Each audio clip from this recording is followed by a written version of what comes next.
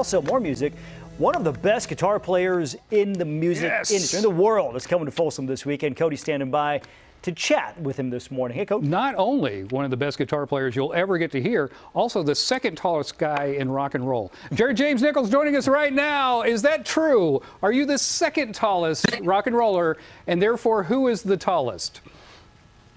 Well, the tallest rocker I've ever met was Sebastian Bach from Skid Row. Yes. Oh, really? By far. And when I see someone that's tall, I'm about 6'6", and when I saw him, I went, this guy's... Is he that tall? Wow. I had no idea. Yeah. I had no idea he was that tall. Brother, it's good to talk to you. We've been trying to get you here on the stage. We just can't make it work, but next time you're around, we're going to do this. We're going to do this proper. Next time I'm coming in, this is, we got to stop this Zoom thing. I need to actually come into the stage and have a proper rock session.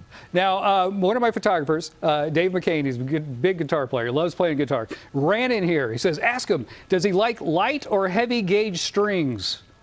Oh, that's funny. Tell him I'm right in the middle. So my strings on my guitar, they're not too light because I bend all the time when I'm playing. And I know the audio is not working too well, but I have to keep it in the middle. If it's too heavy, since I'm playing all the time, I just, my hands get so beat up. So it's right in the middle. Tell him. Gotcha. Dave, you good? You good? I'm good. Okay, go shoot something. You're supposed to be working right now. Go, go, go, go, go.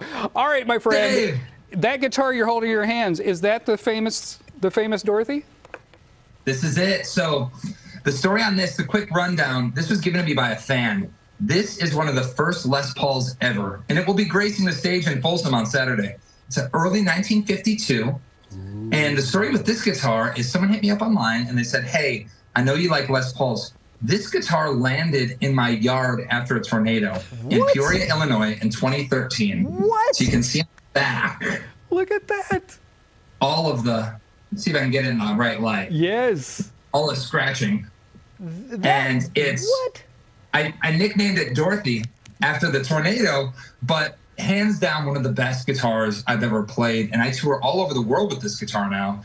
It's quite simply like, it's like the Holy Grail. Yeah. And like I said, I'm going to have it in Folsom this Saturday. That is like the most rock and roll story ever.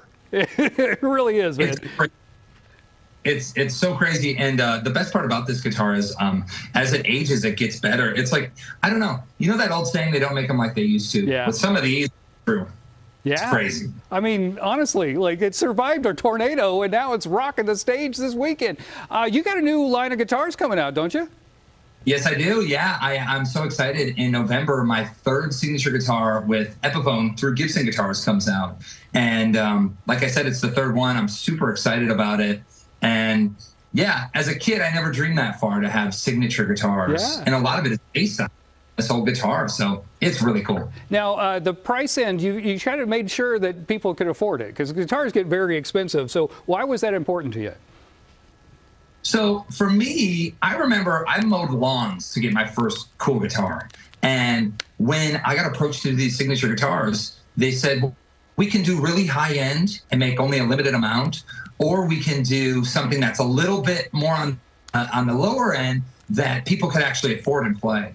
And I've always been very, very passionate about getting guitars in everyone's hands, not making it just an elitist thing, and really being able to say, hey, if you go cut lawns like I did, or you save up enough in a few months, you can buy my guitar. And I think that's the coolest part, is having a lot of kids come to shows with their guitars. They have me sign them, and just being able to put music and the power of guitar not only in someone's hands with a lot of money, but just anyone that really can get under a guitar. It's great. Yeah, that's great. That's great, man. Okay, Saturday night, Folsom.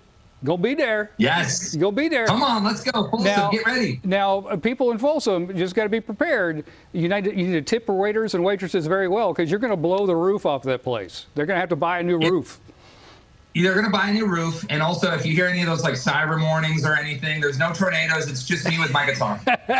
Jared, thank you so much. We'll work on this. We got to get you to the stage. We got to do this. Next time. All right, next time I'm coming. Thank you guys so much. Thanks, man. It's good to see you again. See you soon. See you. Back to you, John. If you wrote that tornado story like in a movie about a guitar god, people would be like, no. Yeah, that's a bit true. much. No way. That's amazing.